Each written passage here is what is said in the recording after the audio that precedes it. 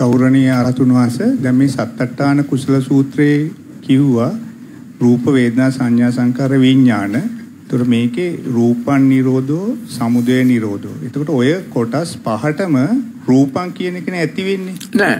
පළවෙනි එක විතරයි රූප. නාම කොටසට වේදනා සංඥා සංකාර තුනටම තියෙන්නේ පස්ස නිරෝධෝ. පස්ස නිරෝධ. ඒක සම්පස්ස නිරෝධෝ. ඔය රූපයි නාමයි දෙක එකතු වුණාම නාම රූප නිරෝධෝ විඥාන නිරෝධෝ. නාම රූප සමුදයෝ විඥාන සමුදයෝ. රූපං කියන්නේ නාම රූප කියන්නේ ඒ රූපං දැන් ඒ රූපං අනුව තමයි ආහාර සමුදය නිසා තමයි රූප සමුදය වෙන්නේ. එතකොට රූප නිරෝධ කළාම ආහාර නිරෝධ වෙනවා. ඒක කරගෙන යන්න ඕන දිගටම රූපං නිරෝධෝ. රූපං කිව්වේ ඒක දිගින් දිගටම කරගෙන යන්න ඕන. නැවතුනොත් මොකද වෙන්නේ? නිරෝධ වෙන්නේ නැහැ. ඒකයි.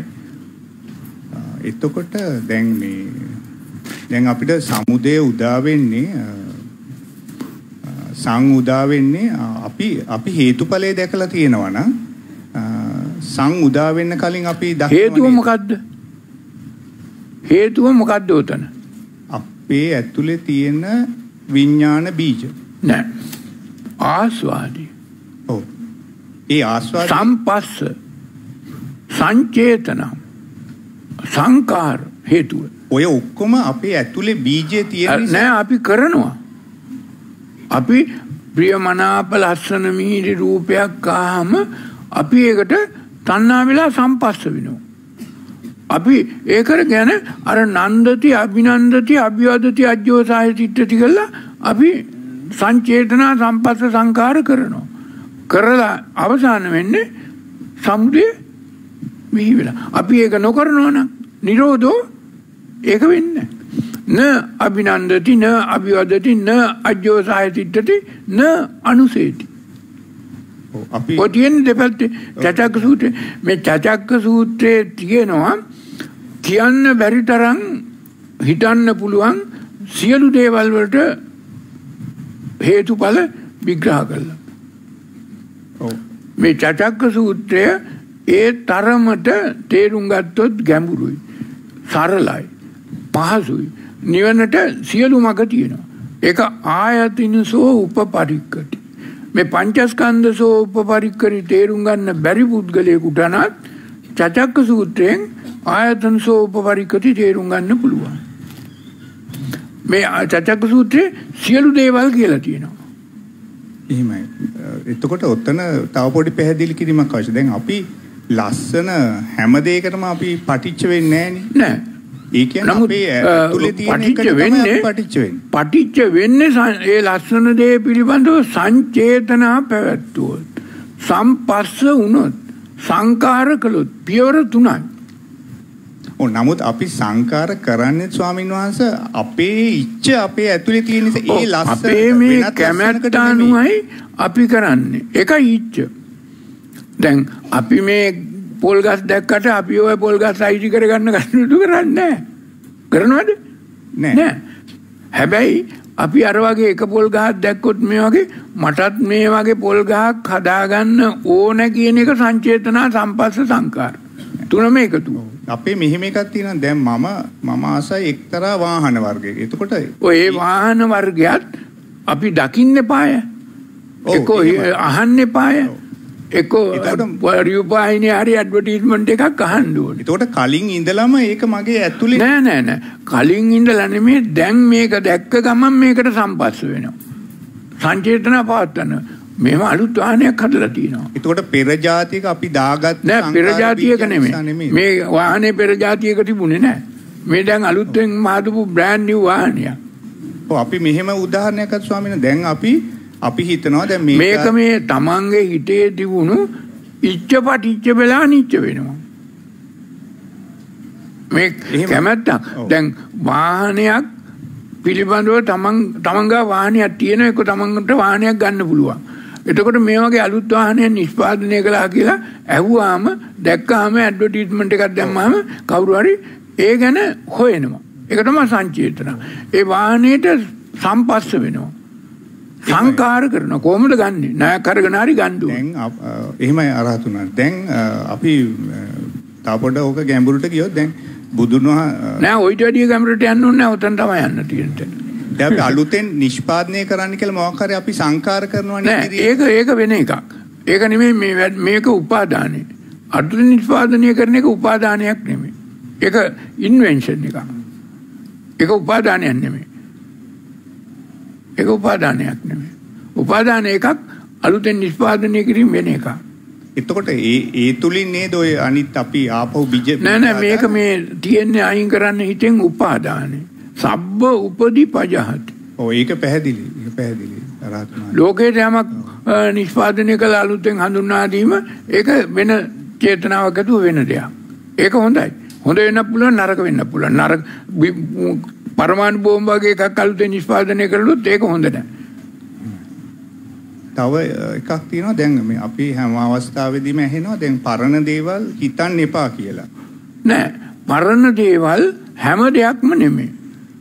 එතනත් වැරදි. පරණ දේවල් හැම දෙයක්ම හිතන්න එපා කිව්වේ නෑ. දැන් අර දීගංවා. ඔව්. අස්ස තියනවද? දැන් අපිට මෙත්සිතක් අතීතයේ අපි මෛත්‍රී කළ පුරුද්ද නිසා මෛත්‍රී මෙත්සිතක් ආවා. කරුණාසිතක් ආවා. ඒක අත්තරින්න ඕනද? නෑ. ඒක දීගංවා අස්ස සන්තෝ අසුසිනාමිති පජානා. එතකොට ආවර්ජන වසිතා කියන එක පොඩ්ඩක් විස්තර කරන්න පුළුවන්. ආවර්ජන වසිතා කරන්නේ මේක සෝ අසතෝ අසසති සෝ සතෝ පසිත. මේක ආශ්‍රය කළ යුතු දෙයක්ද? මේක කෙලෙස් සහිත ප්‍රහාණය කළ යුතු දෙයක්ද?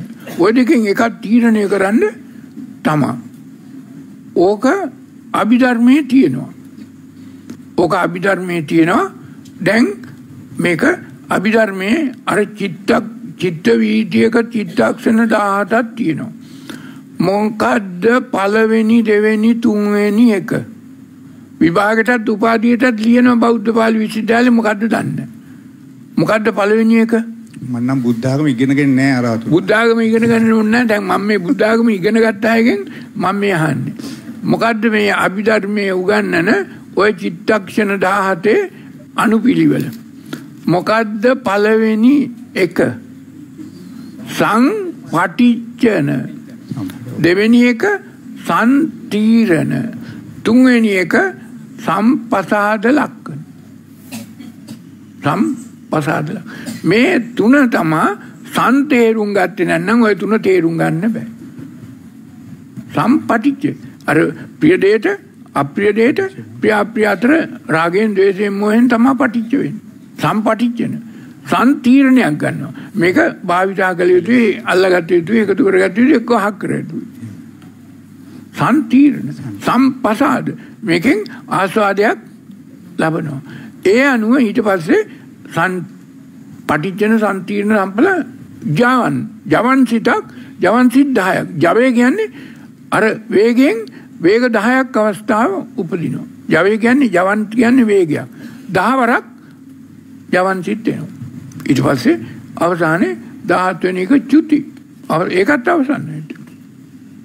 මේ අභිධර්මයේ ඉගෙන ගන්න අය මේ සම්තේරුම් ගත්තේ නැත්නම් ඔය මුල් තුන තේරුම් ගන්න බැරි වුණොත් මොකද්ද මේ ජවයක් හැටියට උපදින්නේ කියන එක තේරුම් ගන්න බෑ.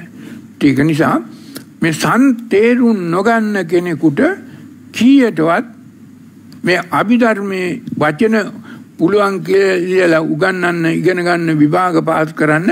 නමුත් නිවනට උපකාර වන දේ තේරුම් ගන්න බෑ. විග්‍රහ කරන්න බෑ, තේරුම් ගන්න බෑ. මොකෝ සම්තම ඔය ඔතනත් මුල් තුන. ඔතන තමයි අභිධර්මයේ මුල. හිමයි අරතුන. මම නම් දහම් පාසල් ගිහිල්ලත් නැහැ. නෑ දහම් පාසල් යන්න ඕනේ නැහැ. ඔබ සියලු දෙනාම දැන් තේරුම් ගන්න ඕනේ, දැක ගන්න ඕනේ, පටිච්ච වෙන හැටි දැක ගන්න ඕනේ. නිසා තීරණ ගන්න හැටි පාත් තේරුණා. එහෙමයි සාරා. තව ප්‍රශ්නයක් තියෙනවා ප්‍රායෝගිකව. දැන් අපි